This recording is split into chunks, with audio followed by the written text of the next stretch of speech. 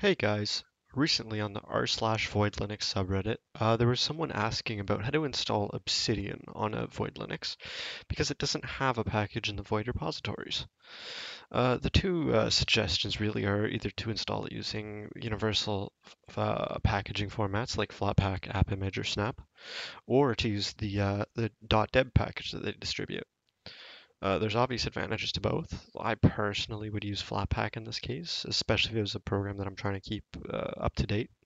However, today I'm going to show you how to install .deb packages on Void Linux. So I'm going to start by opening a terminal, and I'll make that a bit bigger.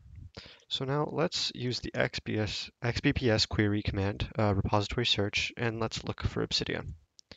So we see we get a cursor theme. This is not what we're looking for. So yeah, it's not on Void Linux repositories. So let's jump over to their website. Here's their homepage. So let's click more platforms to see all their offerings. Here there's these options. There's also an ARM 64 build, which is cool, but we want the deb package today. I think this is only 64-bit. And we're going to save that.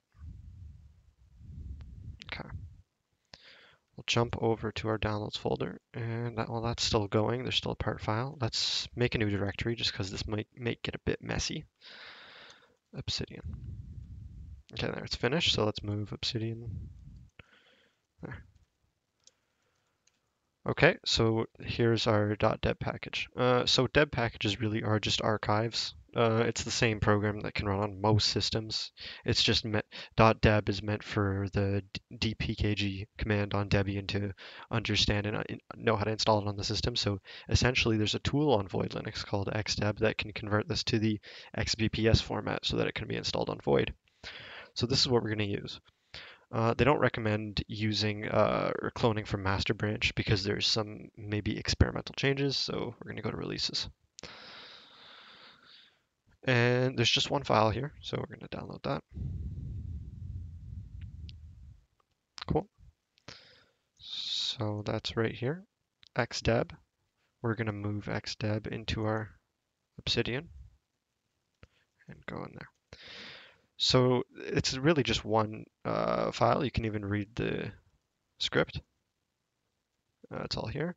So it's not executable yet. If we look at the permissions, -L. It's only read, write, read, read. So we're gonna chmod plus x, xdeb.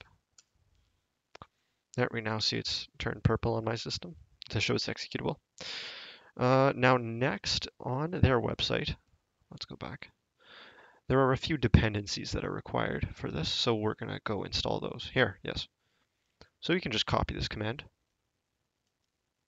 go back to the terminal, sudo, and run that. I think I already have all of these packages. Yeah, already installed all of them.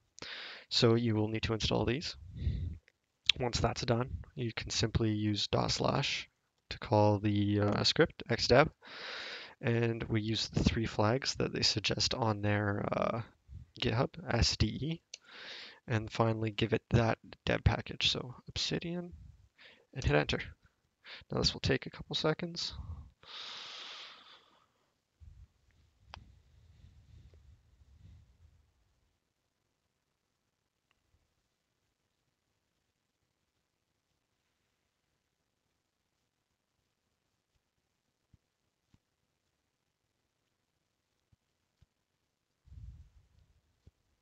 Cool. So now if we run ls, you can see it's kind of made a mess in here. That's why we put it in its own directory. But essentially it's now done. It's packaged it successfully and it puts the new package in bin packages. So we're gonna cd bin packages. And here it is. This is what we want to install in our system. So we can do sudo xbps install -r. So without this -r flag, xbps install will search the online repositories. We want it to, obviously this is not in the online repositories. We want the repository to be here. So we put a dot. So -r space dot for this directory, and then give it the deb or the xbps file now. Though also the way this command works is it does not actually want the extensions, so we'll remove .xbps and we'll also remove the architecture. Simply hit enter. Asks us, do we want to continue? Of course we do.